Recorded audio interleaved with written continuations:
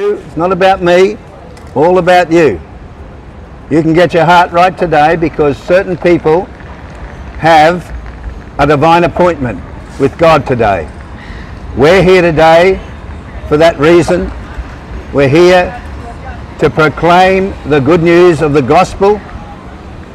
We're here, we're unashamed of Jesus. We're unashamed of the things of God. We care about you today. Many people shy away from the name of Jesus. I don't know what it is. It does all sorts of things to people. Some people get angry. Some people try and ignore it, look the other way. But some people are drawn to the name of Jesus. And they're the ones we're interested in speaking with today. Those who feel the tug in their heart that something is missing. There's a piece missing in their heart that nothing on this earth can fill. Only Jesus Christ can fill that gap.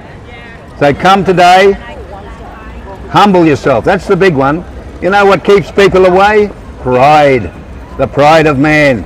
The pride of man says, I'm not going to go and talk to that bloke with a big red sign. What will people think if I'm talking to him on the street? He's very loud and we've got all this important stuff to talk about. Nothing's more important than your eternal life, people.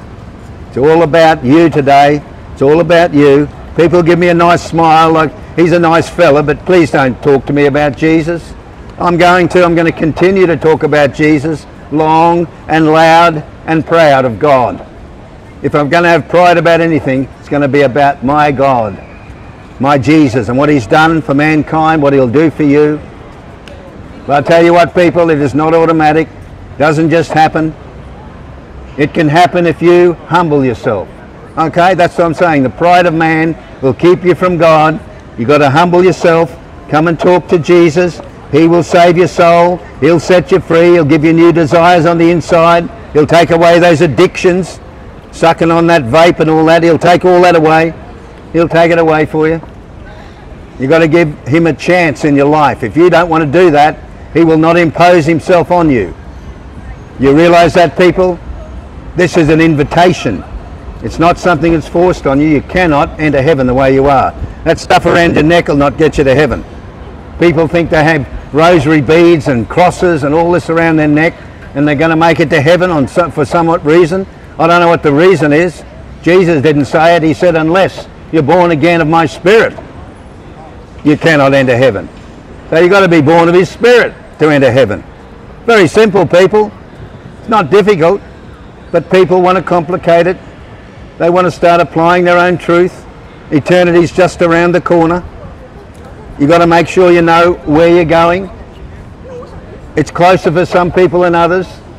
We have no control over when we pass from this earth. None at all. Anyone who tells me they know they'll be here in 10 years' time, 100%, is fooling themselves. Hey, listen, don't do that, guys. 166,000 people died yesterday. Come and have a chat. Come here, I want to tell you about it. Come and talk to me. Bring your mates. You nearly pushed him in front of a thing. What'd you do that for? Come here. Come here, guys. Hey, listen, what are you doing? What's happening? I'm walking. I'm not doing it. Hey, I see you went like that and you know, I'll tell you how fragile life is. I looked on the internet yesterday, 166,000 people died. Yesterday, today, every day, yeah, almost, but every day through 2023, 60 million of them. Whoa! And I'm telling you, now listen, I'm telling you, this is the truth. This is why, you know why I'm telling you that sad story? Because we have no control over that, right? Wow. That's insane. But if you don't know where you're going, or when you're going, at least know where you're going. Does that make sense? I don't Heaven, know where man. I'm going. Heaven, well, listen, if you don't know, you can know. This is why I'm out here. What do you think I'm out here today? I've never seen you before in my life. I might never see you again. Yeah. But God has a message for you. You know what this is? A divine appointment. So just give me 2 minutes of your time. This will be a game changer in your life, okay? Any Christians here? Nobody's you're a Christian? Okay. I tell you what, when I was a little fella, I thought I was a Christian. I'm not saying this to you, but I had a label on myself.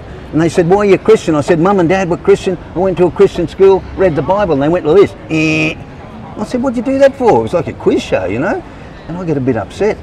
And when they said to me, how you going, Gary? They said to me, I'll talk to you soon. They said to me, there's only one thing that will get you to heaven. Okay? what Jesus Christ did and said. Think about this. Like when they told me, it rocked my socks off, mate. But I got them back, all right? That's my dad joke. You've got to laugh at my dad joke, come on. Yeah, that's it, good on you. You're a good man. Hey, listen, seriously now, Jesus Christ said these words. He said, unless you're born again in my spirit, you cannot enter heaven. Think about that. If you're one of the 166,000 that dies tomorrow, you cannot enter heaven. So the way you walked up, and when you bumped him in front of there, he could have been up there, standing in front of God. Listen, God, what am I doing here? This is the judgment seat of Christ. And God says, I'm opening the books on your life. Listen, every thought, every word, every deed, everything you've ever done will be up before God. Listen to this one. Even some of that stuff, you know, you might have been looking at on the screen. You know what I'm talking about? Porn. Yeah. Yeah. You had to say it, right? go. No, but listen, God sees it all. Nothing is hidden. Over here is heaven. No sin in heaven. Looks at your life. You don't get a pass. You got sin on your life, all over it. Is that a sin? It's a terrible sin, and it's worse than that. Listen, it's a deep hole. I'll tell you why. You start looking at it. You know, young bloke, oh, I just want to see what the girls look like. You start, listen. No, I don't have to watch porn for that shit. No, but listen, I know what you're saying. They're very open. But, and say, I'm just going to have a look. And then you have a look, and then you get a bit dissatisfied, and you say, oh, I'll go a bit deeper. And you go down a level. And still not satisfied after a while. Deeper and deeper? Deeper and deeper and deeper until you end up doing shameful things. So I'm telling you, it's a deep hole. Like Him on having the sex? weekend. That's him on the weekend. All that. Now listen, That's him on guys. the computer every weekend. Yeah, I know, but listen to me. Stepmother stuff. Okay, back to where we're standing in front of God. He sees everything, right? Now, who knows Jesus Christ came to this earth and died on the cross, right? Why did he do that? To take all the sin off your life and put on himself. What a beautiful thing. Free gift. If I gave you that whole building, see that big one? And you gave me $1. Fucking huge. Listen, you give me $1, that wouldn't be a free gift anymore. You would have bought it for $1, right? Yeah. This is just an illustration. This free gift that Jesus did for you guys and me is free. You can't buy it, you can't earn it, you can only receive it. And when you do, this is what happens. This is a beautiful part. All that sin on your life, listen, all that sin on your life, that dirty old black sin, he takes it off, puts it on himself, but he gives you... Why is this in black? It's black because it has consequences. Think about this, right? Two people, I'll just give you one quick illustration. Two young people jump into bed together, right? Listen to this. No, boy and a girl, right? Me and my woman. Yeah, jump into bed, listen, Me and my missus. and everything goes wrong. They get carried away, she gets pregnant. All right, almost listen to me. That happens a lot, listen. This guy walks away with STDs, she goes and gets an abortion. I don't got STDs. Now listen, and she is never the same again, and neither is he. But listen to me, there are consequences for sin, right? That's why they're black. Now listen, get away from that. Jesus Christ took the sin off your life. This is the free gift, but he gave you something back. Listen to this one, it's called his righteousness. When he gives you his righteousness, it's a big word, means no sin. So here it is, God looks at you, looks at you with the righteousness of Jesus on you. No sin in heaven. There's your pass. Isn't this easy? But it's not automatic. If it was automatic, see all these hundreds of people walking by, they'd all be dancing around saying, hey, we're all going to heaven. That's not that way at all. You have to do something. And that's why he's got you here today, guys. This is a divine appointment. He's knocking on the door of your life today. Serious matter now. And he says, if anyone hears my voice, opens the door, I'll come in, I'll wash away your sin, I'll give you that righteousness, and you will be safe in the hand of God. Costs you nothing, gives you everything. Yeah? Is it a good idea? No, don't worry about that. Is it a good idea? Pray with me. Let's get this done. Come on. Pray with me. Pray. What you do is, listen. Pray. Now listen. Look at me. You're so serious before God, guys. Look at me. You bow your head and you say before God, Heavenly Father, I ask Jesus into my life. Come in and wash away all my sin. Give me your righteousness. I believe you died for me and that you rose again. Serious, I know it's noisy. Hang on, wait. Don't worry about this. Don't worry about this.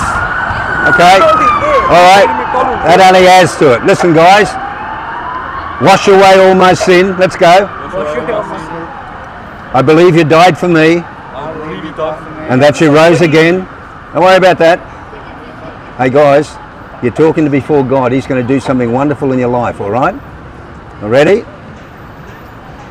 I believe you rose again I give you my life. in my life. I turn away from my sin. Turn away from my sin.